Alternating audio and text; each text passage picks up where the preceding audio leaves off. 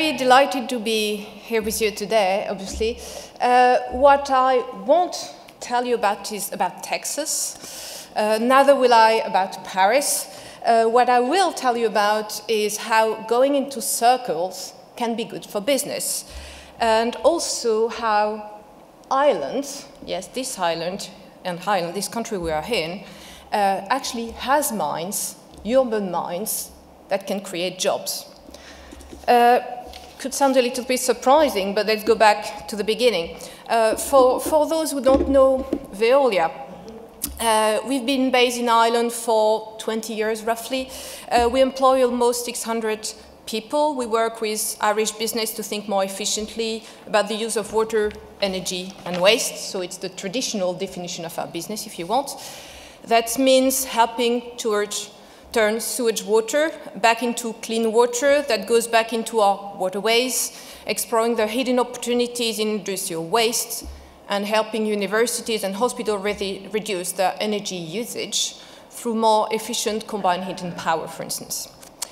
Now, like the rest of us, the rest of you, like probably in this room, we used to think right in straight lines.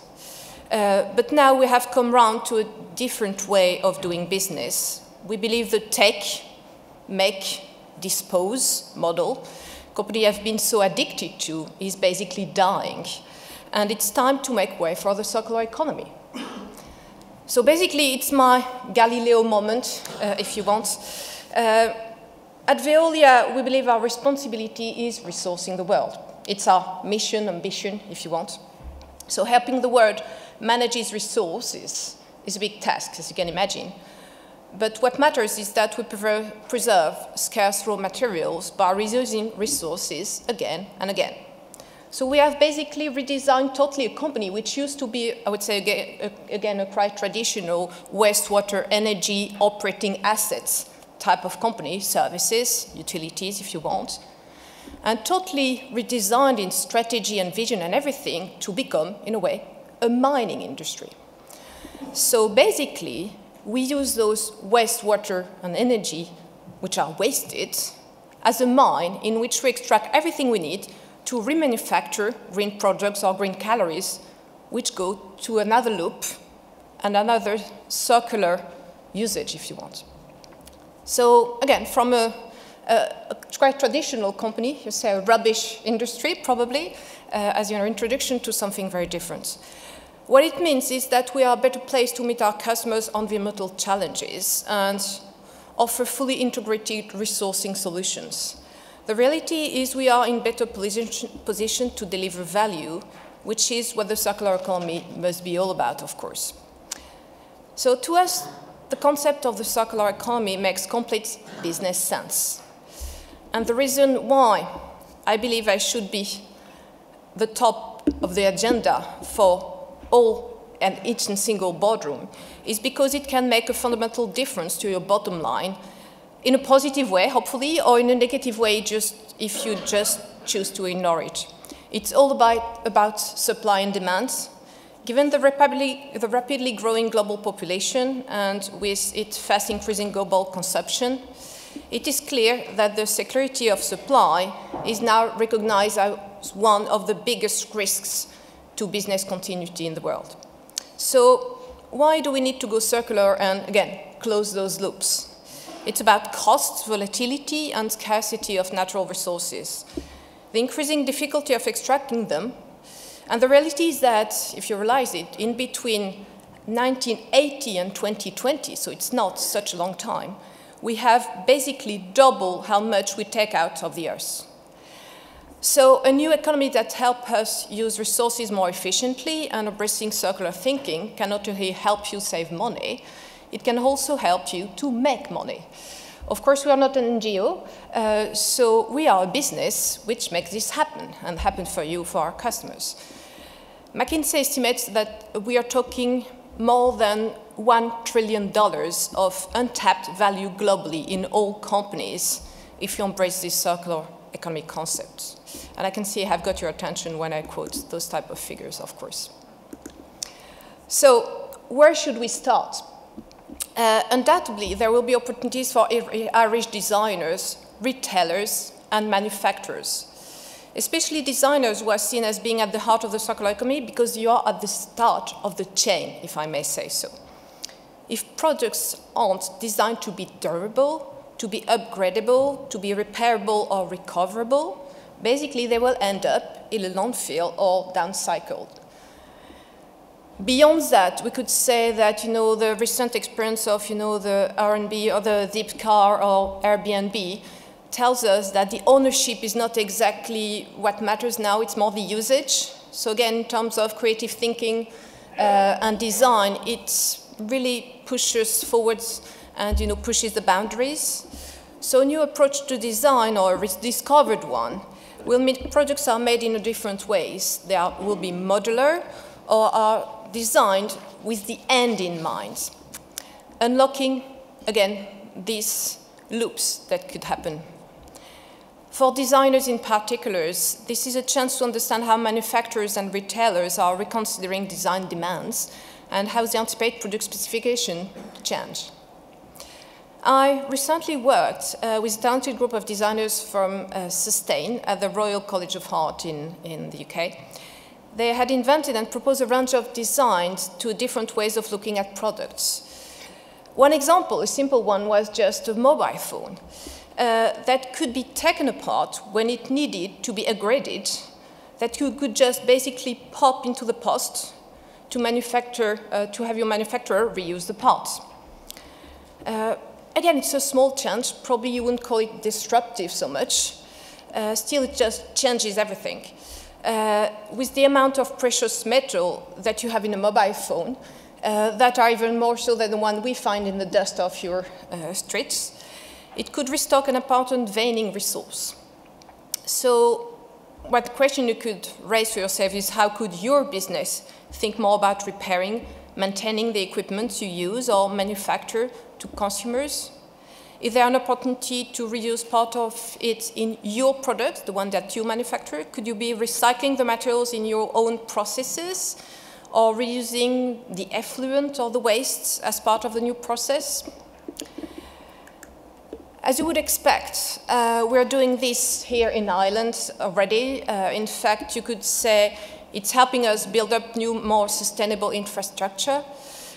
We've helped divert non-recyclable solvents away from incineration already and turned it into a recovery option. So now what used to be a waste byproducts from our customers' industrial manufacturing facilities are now being used as an alternative fuel supply to the cement industry. Furthermore, we've enabled our clients to divert their industrial sludge waste streams away from landfill to produce a stream of alternative raw materials, which are replacing naturally occurring raw materials in the cement production sector, namely 6,000 tons in the Lagan cement last year, if you want to be more precise.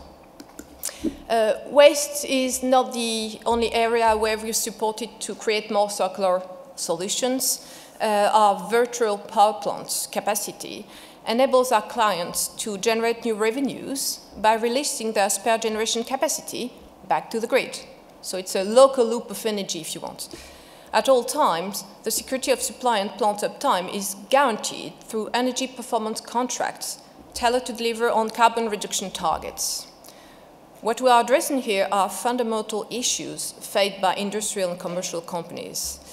Designing products to take into account the second and third lives even, better supply chain pricing, and quality of secondary recycled materials are all business critical. In fact, there is a myth that recyclates are more expensive or inferior in quality than raw materials. In fact, in many cases, they are even better value and offer more consistent quality, and they also guarantee security of supplies, and we could also add local jobs in our communities. I'm sure you're all aware of the importance of reducing carbon impact. If, like Ireland is going to have, 10 million inhabitants, I'm sure it's going to become even more critical than it is today. We even have a carbon footprint calculator that allows customers to calculate the environmental effects of your resource management activities. And that element of measurement is critical because to be successful in the future, I believe sustainability needs to be built into business thinking as opposed to just an add-on, which is, left to specialist area. You can't treat it like that. So the next thing is, okay, you can say, great, wonderful, we have a new offer and everything, but how did we get to this point of, like having those sludge transform into bioplastic, or how did you get to have this, dust, which was basically landfill when we stripped the streets, becoming, palladium and rhodium that we've discovered. Actually, we were, and we still are, a very successful company, big and everything, and we're starting to become very comfortable too. So the question was, how do we drive innovation into a big company? We're 2 billion in UK and Ireland in terms of turnover, 14,000 employees, and so on and so forth. How do we drive this thinking that we can't just rest on our laurels? We have to go further. We have to reinvent ourselves. We have to change our business model. Of course, if we were to only wait for the answers to come from the senior management, some of the answers would be here, but it's just part of it.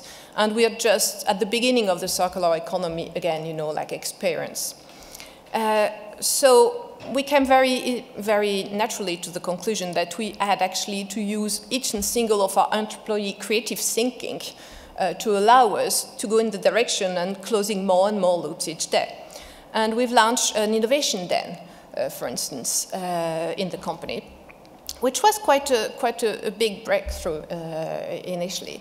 So you all know the TV program I know. So it's exactly the same, except that it has to be positive. So you can't criticize too much the guy who dared pitching in front of, like bosses or whatever. In the dragon side, because it's dragons, you have, of course, internal people, but also external. We've had designers at one point. We had customers. And, I encourage you, if you, some of you in this room feel like to be a dragon for us, I would love to welcome you. And I can tell you, it's incredibly eye-opener, of course. You have incredible ideas, and provided that you have in mind the why not, as opposed to the why, I think it works.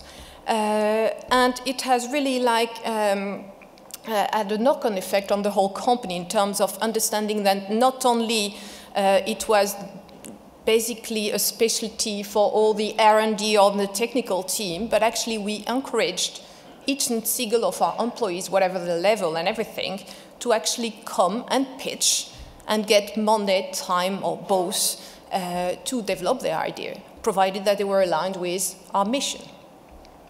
So now we have, an incubation and everything for those ideas who have been approved to this innovation den. And again, I encourage you to try this type of things because it works quite well.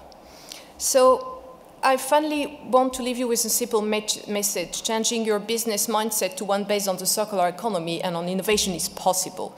It needs to be led from the top, though, and boardroom buy-in is absolutely critical. Otherwise, you won't get anywhere.